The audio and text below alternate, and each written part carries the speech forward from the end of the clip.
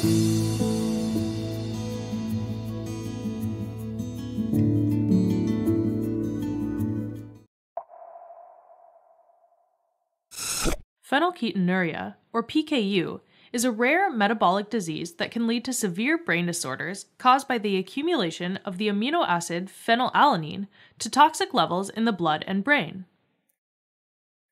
Amino acids are the basic building blocks that make up proteins. Phenylalanine, or Phe, is one of the essential amino acids.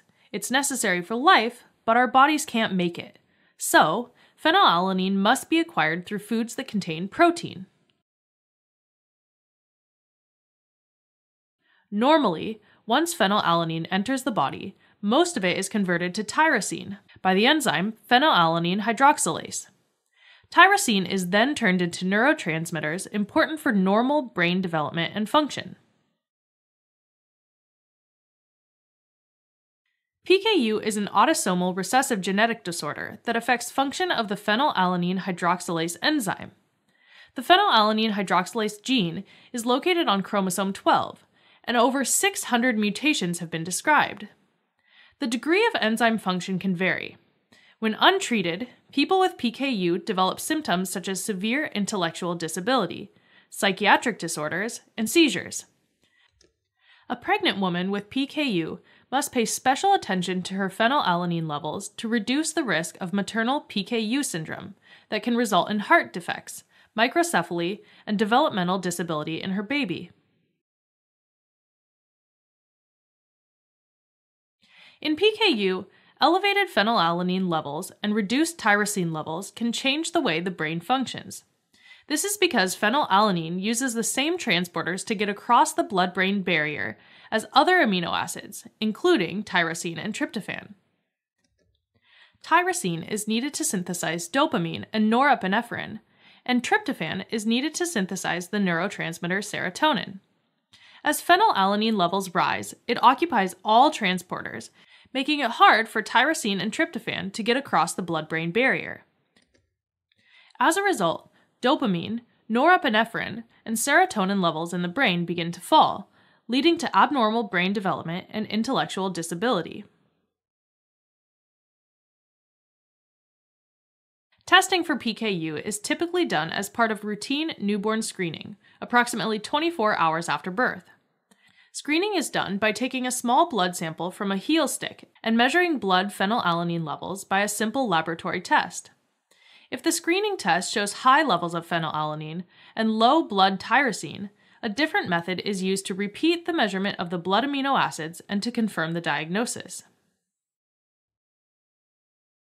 First-line therapy for PKU is the low phenylalanine diet. This includes medical foods, such as low or no phenylalanine medical formulas that are a synthetic form of protein, and foods modified to be low in protein. All high-protein foods, such as meat, fish, eggs, and dairy, are eliminated from the diet. Measured amount of some grains, vegetables, and fruits are allowed, depending on the individual patient's tolerance of small amounts of phenylalanine. Each patient will need to customize the amount of phenylalanine dietary intake with medical professionals according to their individual needs.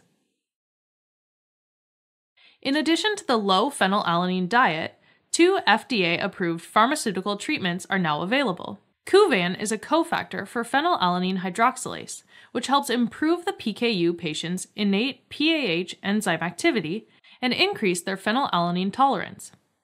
Kuvan must be used in conjunction with the low phenylalanine diet. Palynziq can be used in adults with PKU. Palynziq is an enzyme injected under the skin every day by the patient that circulates in the blood, metabolizing phenylalanine, and substitutes for the defective phenylalanine hydroxylase enzyme. Palynziq works well for many adult PKU patients, but it can have serious side effects in some patients. Alright, as a quick recap, in PKU, phenylalanine levels build up and tyrosine levels drop. Symptoms in untreated individuals include seizures and severe developmental delay. In the US and much of the developed world, newborns are routinely screened for PKU. Treatment, initiated soon after birth, is based on a diet low in phenylalanine that requires the use of an amino acid-based medical food or formula. severe restriction of dietary natural protein intake, and the ingestion of modified foods that are lower in protein. 2 FDA-approved drugs are also available for the treatment of PKU.